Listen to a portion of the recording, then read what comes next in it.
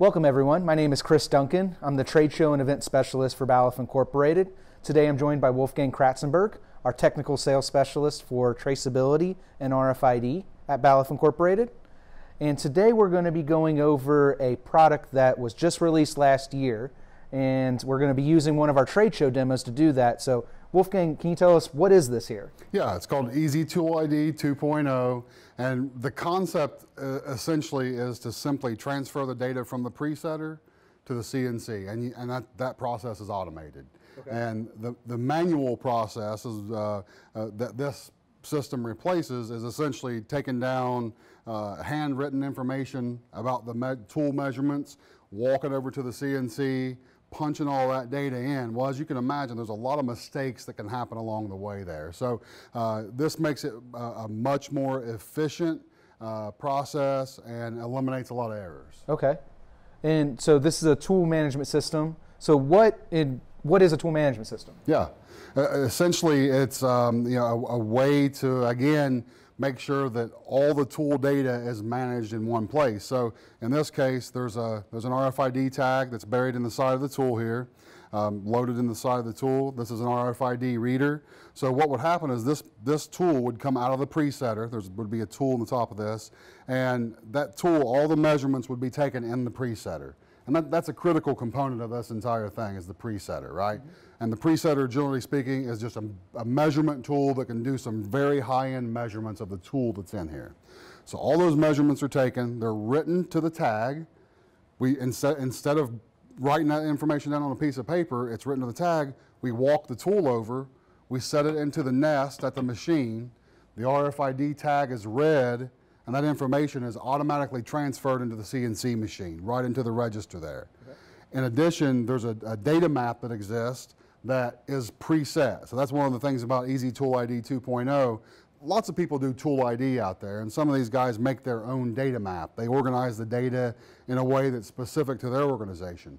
It's already done for you in here. That's why it's called Easy Tool ID 2.0. So again, you come over to the machine, you drop it in the nest, you hit load tool data, it loads it in there, and we're good to go. No button pushing and no anything. Okay, so you talked a little bit about button pushing errors with that. So what are some of the problems that this system is addressing? Yeah, it's overall efficiency, and that involves the error proofing, that involves the time that it takes to do the setup. So you think about all the problems that can occur when you're doing this manually.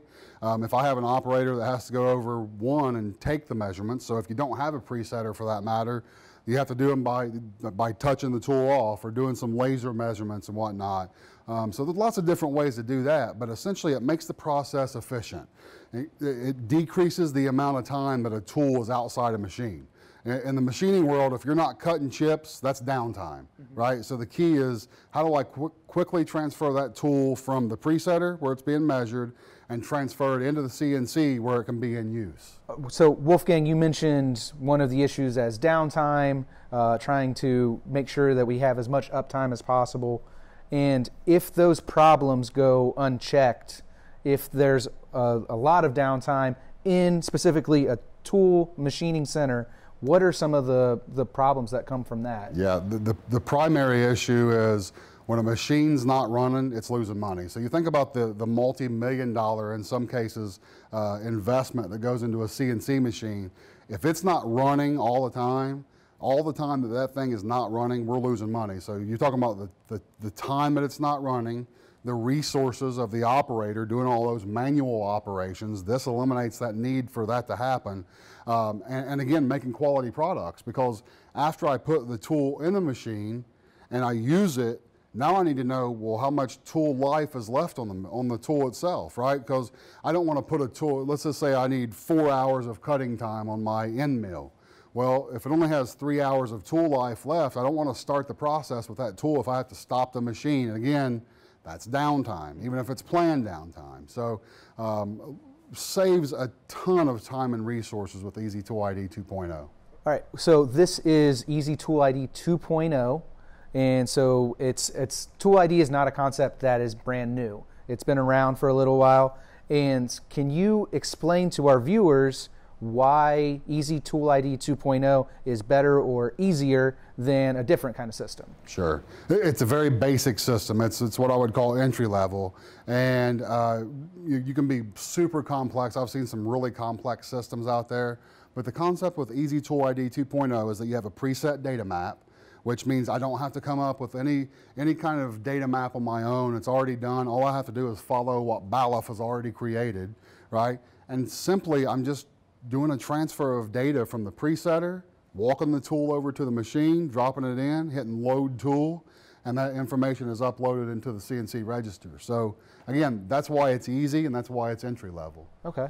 Do you have any closing comments on on Easy Tool ID 2.0? I guess just to maybe to reiterate that it is truly an entry level system. We're involved with some very intricate high-end systems where you know, the tools are being, the locations being identified in the tool changer, the locations being identified even when the tools go back to the tool room.